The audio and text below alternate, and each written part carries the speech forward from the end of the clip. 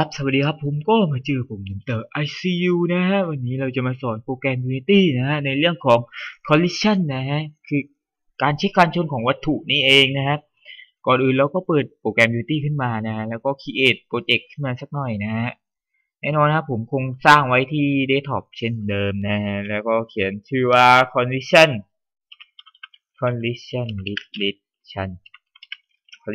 ถูกหรือเปล่าน่าจะถูกนะฮะแล้วก็ select folder จากนั้นก็กด create โดยไม่ต้องแอดค่าอะไรเข้าไปนะแล้วก็รอการเปิดโปรแกรมขึ้นมาเปิดโปรแกรมขึ้นมาแล้วนะฮะจากนั้นเราจะเห็นหน้าต่างมันไม่มีอะไรเลยเราก็แอดคิวเข้ามาหน่อยนะฮะแอดคิวแล้วก็ปรับขนาดมันสัก200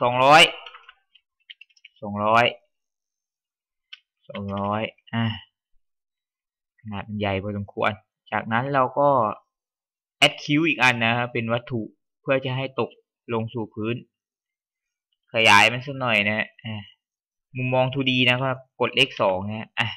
จะเห็นมุมมองเป็น 2D ประมาณนี้นะกด X2 อีกทีนะกับมุมมองเดิมจากนั้นเรามาใส่สีใส่ texture ให้มันหน่อยเถอะครับ create material 2 สีนะฮะอันนี้เป็นของ floor FL OOR floor พื้นอันนี้เป็นของ box BOX กล่องกล่องนะฮะ texture อันเดียวเราใช้ได้ตลอดชีพเลยนะฮะ ผมจะเอามาใช้อีกใส่เข้าไปได้แล้วส่วนของ floor คือพื้นผมให้พื้นในที่นี้เป็นสีเขียวแล้วกันอันนี้คือ floor ใช่ไหมเปลี่ยนชื่อมันสักหน่อยครับเพื่อไม่เป็นการสับสนพื้นอันนี้คิวบ็อกจากนั้นเราตรงไหนเนี่ย for ลาก for มาใส่บล็อกอยู่ตรงนั้นลากบล็อกเข้าไปใส่เราจะได้เป็นอย่างนี้นะฮะแล้วเรารู้สึกว่ามันไม่มีสีสันอะไรเลยเราขอเพิ่มแสงอาทิตย์กันสักหน่อยนะฮะเพื่อให้เกิดสีสันใส่เงาให้ด้วยดูดีมีระดับแคมเมรากล้องเรามีปัญหาทุกทีนะเราไม่เห็นเงาของมันอยู่ยังไงนะกล้องอยู่ยังไงวะกล้องอยู่อย่างนี้นะฮะเราหมุนมาสักหน่อย90 องศาใช่ปะ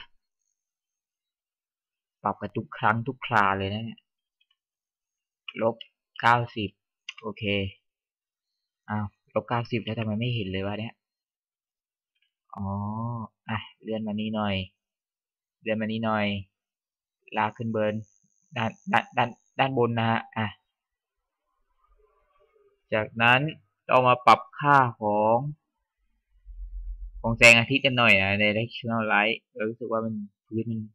ไม่เนียนนะดูครับประมาณนี้ก็แล้วกันนะฮะเราจะเรนเดอร์แบบอะไรวะฟิวชั่นแบบไหนนะฮะแบบนี้แบบไฮหรือแบบวีเลย์เราจะดูความแตกต่างของมันนะมันจะแตกต่างกันจากนั้นเราจะได้กล่องมาแล้วนะเมื่อเรากด play นะ play ทำไมกล่องไม่ตกอะพี่การที่กล่องไม่ตกนะเราต้องแอดค่าฟิสิกส์เข้าไปนะใส่แรงโน้มถ่วงให้มันไปกันแอดค่าฟิสิกส์นะง่ายๆเราก็มาที่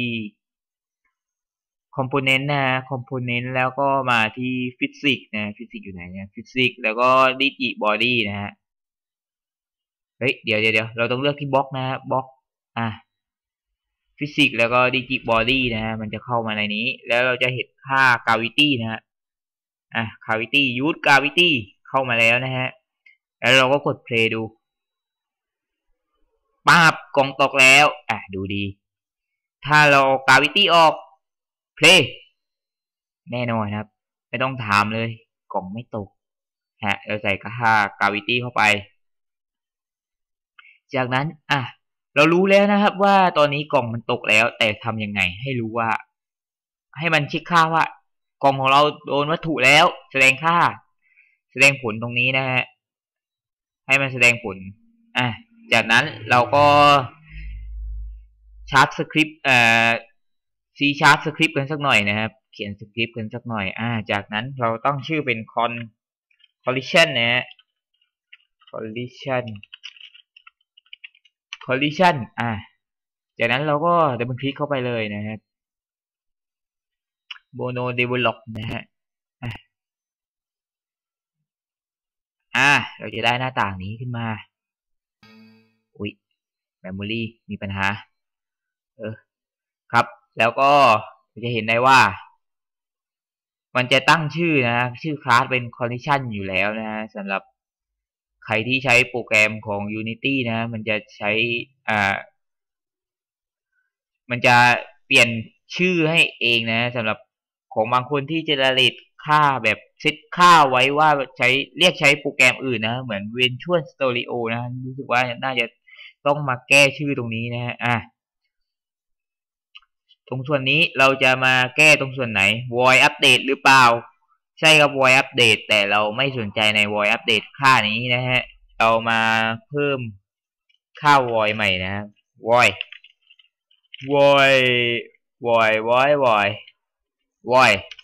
void นะครับ on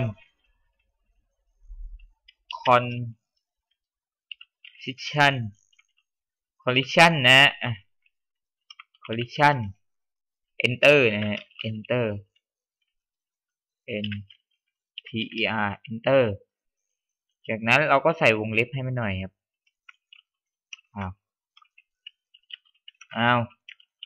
วงเล็บจากนั้นก็ enter ลงมา1 ครั้งแน่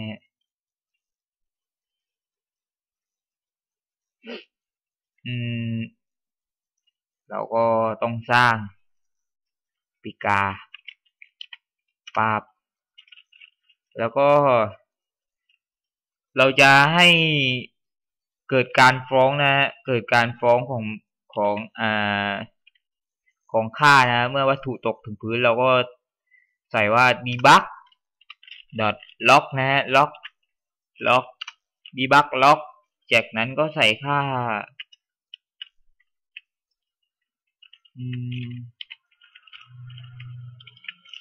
ว่า hit เมื่อวัตถุตกถึงพื้น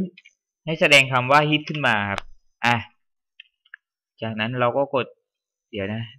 โอเคกดเซฟแล้วใช่ปะเซฟอะไรยังกด Ctrl S เลยนะครับเซฟจะได้ค่านี้มาแล้วใช่ไหมครับจากนั้นเรามากดที่กล่องนะครับกดที่กล่องค่ามันเยอะแยะมากมายเราย่อมันไว้มั่งนะฮะจากนั้นเราก็ลากเข้ามาใส่ในกล่องนะฮะเราจะสังเกตค่าตรงนี้นะเมื่อเราเล่นสคริปต์วัตถุตกถึงพื้นปั๊บจะแสดงค่าฮิตขึ้นมาเป็นการเช็คว่าวัตถุชิ้นนี้ได้ตกถึงพื้นแล้วแสดงคำว่าฮิตโอเคครับสำหรับคลิปนี้เราก็มาสอนการเช็คการชนของวัตถุไว้เพียงแค่เท่านี้นะฮะไว้เจอกับผมใหม่เดอะมิสเตอร์ ICU ครับบ๊ายบาย